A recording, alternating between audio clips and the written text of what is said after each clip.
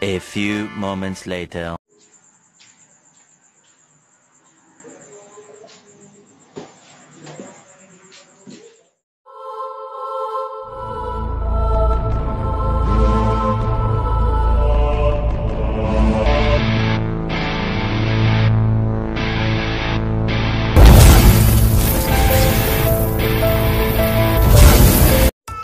Hi guys! Musta? So for today's vlog guys is tuturuan ko kayo if how to stabilize your video either kahit wala kang gimbal kasi ang gimbal ay napakamahal so wala tayo pambili nun. So kung interesado ka, stay tuned at watch until the end. Let's go!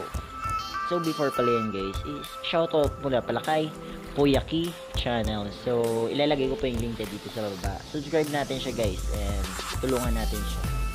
So let's start. Let's go. Ho ho ho. Ano to?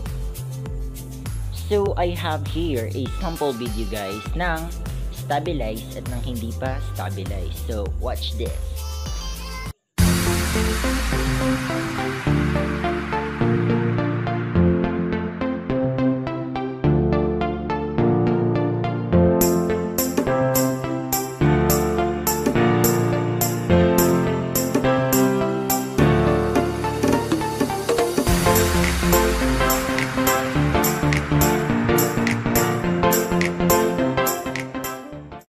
Guys, na yung isa is little bit shaky, yung isa naman ay super stabilized na guys, smooth na siya. At ano ba ang aking ginawa? At yan ang i-share ko sa inyo sa video na ito, kaya stay tuned and watch until the end. Natin guys ng Google Photos. Yan, kung wala po kayo yan is mag-share it na po kayo or mag-download po kayo sa Google Play Store. It is free, walang bayad.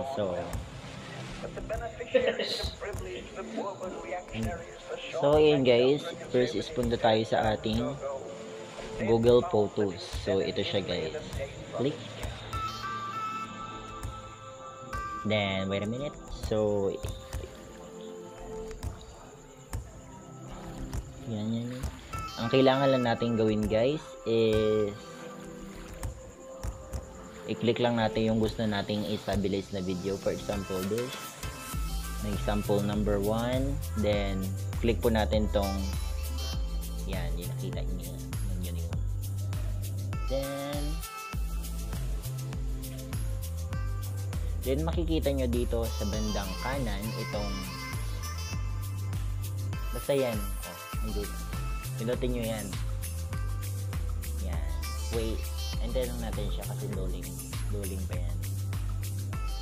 Kapag mahaba-haba pala yung video nyo guys, matagal siya, mga 15 minutes. Pero kapag maiksi, 1 minute lang or 30 seconds. Mas okay na to guys kasi gumastos ka ng gimbal, diba?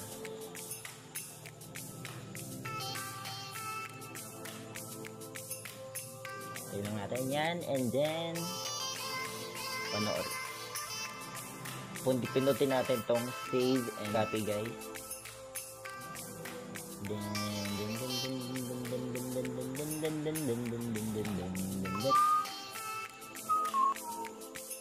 So yan guys, this idea was perfect sa mga vegetarian na gusto nila yung mga video nila i-stabilize pero wala silang pabili ng stabilizer. So I highly recommend to use na gawin nyo to dahil ako rin actually na na-amaze din ako sa feature ni Google Photos na to guys, na kaya nyo pala mag-stabilize ng video na ang tagal-tagal ko na naghahanap guys ng mga pwede pang stabilize na video, application na pang stabilize ng video, and may isa pa akong i-share sa inyo guys na pang stabilize ng mga video to my next vlog. So abangan nyo po yun, and that's it for now guys. goodbye.